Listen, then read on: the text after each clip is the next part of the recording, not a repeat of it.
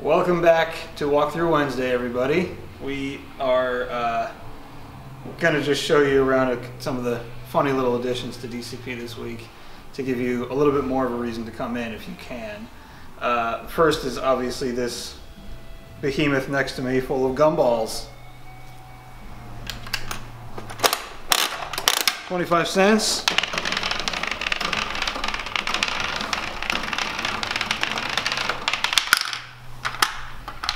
It's fun to watch and better to chew.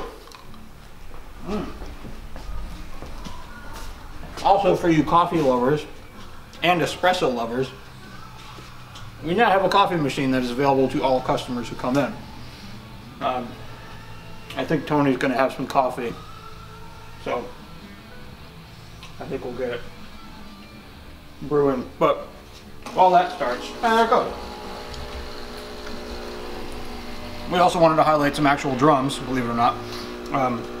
We just got in a couple of new drums from Austria, a small company called Shagirl? We haven't figured out how to say it yet. Something like that. These are really beautiful drums that literally just landed, so we haven't like gotten to know them or really tuned them up or anything like that. But we're going to give you a little sneak peek before we do videos and all that good stuff. So this here is a gorgeous Antares model. That's a raw brass shell, and if you look at it, you might be able to see, I don't know if you can get the image of that, but the shell is actually kind of bowed. It gives it like a sort of tympanic edge. A lot like the Canopus Zelkova, if you're familiar with that. But this is metal, not wood, which is really interesting. And so all the hardware is attached to this one center band here. Even the trick strainer is just fastened to that.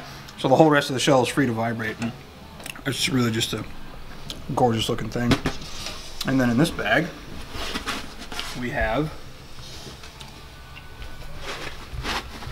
a copper model. It's a tight bag. They call this one the Persephone, and it is gorgeous. So again, raw copper, it's got that same sort of bowed shape, which I think is really going to give it a nice fat focused sound.